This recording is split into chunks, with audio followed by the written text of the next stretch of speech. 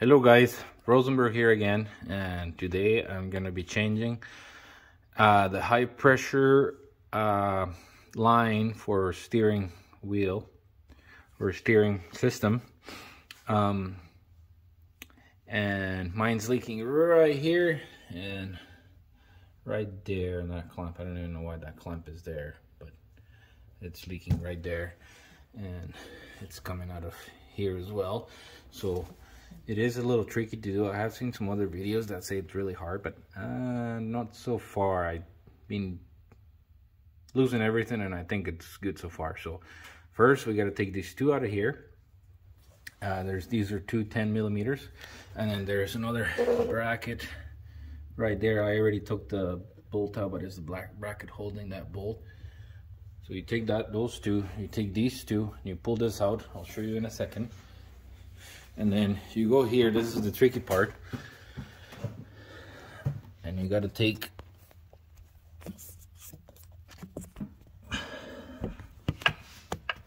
if you look down there, you kind of see it leaking already. I'll point with my wrench here, but that's the line. It's that one right there, the one I'm pointing at, this right here. That's the one you got to get to. It's a little pain in the ass because it's got no really access to it, and I'll show you pretty much where it is. It's hiding back there. So this is where it is. You go through here and it's right down there. Again, what I did is I just use a 19 millimeter crowfoot wrench. It's kind of the only easy way to get in there. If you get in with a wrench, you can't really go in and turn because there's no space there to turn it. But this worked great for me. It was a little tight, but I got it loose. And so all you do is you take that out, take that bracket right there, and then there's another one underneath. I'll show you in a second. But yeah, so that's what you do so far. So once you remove that line here, like I said, you take these two bolts out of here. You remove the line. Make sure you clean all this real good before you put the other one back on. And I'm gonna flush the fluid. And you guys might not need to, but my fluid is pretty dark, as you can see there, or you can see in the reservoir there. It's pretty bad. So what I'm gonna do is I'm gonna change this. I'll put this line back here, and then as you see, I removed the one from down here already. As you can see, I just have a rag over it, so there's not a whole lot spilling out. But yeah, so I removed the line from right there, and then there's a bracket that's really hard to get. It's that one right. Sorry guys, there's just really no space to do nothing here. But if you see the whitish almost zip tie looking thing there, that's where the bracket goes. It's a plastic going into a steel bracket, and that bracket goes into this rubber piece that you got to take from the old one. I had to cut it out because it was all one piece. So then it goes somewhere in here, this one. Then you put it back into the bracket, and then this other one, it goes. I'm gonna have to feed it through the top. Is a rubbery one. It's pretty spongy, or it stretches. So I'll pull it through here, and then we'll leave it around here to put it on the other bracket that I showed you guys in the beginning, where this goes.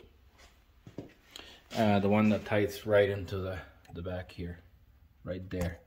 It's a steel bracket, and so once you guys put this back on the hose, I will soon here. Sorry for the short little video here, but it's simple. It's just a little bit of a pain to get to. Once you put this in here, put back your steel bracket, you got to take your sensor off from your old line.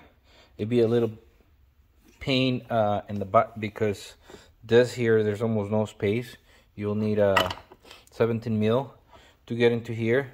Luckily, the set that I bought is pretty thin, but my other wrenches wouldn't fit in here, so you would either need to grind down a wrench or somehow so that your wrench can fit between this and this here. So I already put my new one. Make sure you guys do change your O-ring. My kit, or most of the kits, would come with a new O-ring for here, and for this part here I already put mine on. And then before you guys put this back on there, I would put some of the actual fluid there to lubricate it a little bit for when you put it back. And then this I got, it's a little bit different than the one. It's a different size, which is gonna suck to put it back on, but it's a little different. It's copper, so it won't rust. Then so once you guys put the line back up, it's just pretty much a reverse pretty much everything. Put fit the line through here, through this area, all the way down into where we loosen it, and then tie this up. Make sure you put some of the oil on the O-ring before you push that down. Put the bracket there, put that other bracket that I showed you guys that's back there. Tie that real good, tie this real good. Fill this up again. I'm gonna flush it, but fill that back up again. Turn the truck on, and then turn the wheel both ways, maybe twice or 3 times, and that should take all the air bubbles out of the system. And that should be it. Sometimes if your guys' line's not leaking, this line, and you hear some whining from the pump, it's an O-ring that goes into this feeding line that goes into the reservoir. And all you do is you take a bolt that it's right under here, take this out, change that O-ring. It's like a $4 O-ring, $3 in Canada. Change that, because that wears out, that lets air into the pump, and it'll make a whining noise if you don't have a leak anywhere. That'd be the problem of a whining before you go and change the pump. A lot of the times it's just that O-ring wears out. Change the O-ring, put that back in, and if you need to add fluid, and the whining should go away after you drive it or turn the wheel a couple of times, both sides. Mine, it's got a lot of fluid everywhere, so I'm gonna have to get some brake fluid to clean all that out, because it's been leaking for a while, and I had no other vehicle, so I had to put fluid on and go until I have my part to come in. I ordered my part from Rock Auto. I like Rock Auto because it ships stuff really quick to Canada.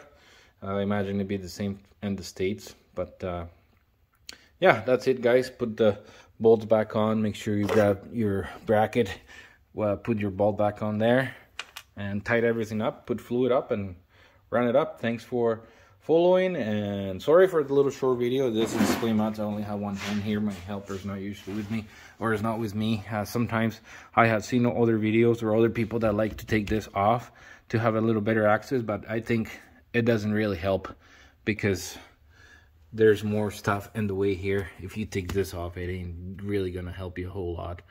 All I did is I moved this to the side because I scratched my hand a couple of times with that. And make sure you put it back onto the right way before.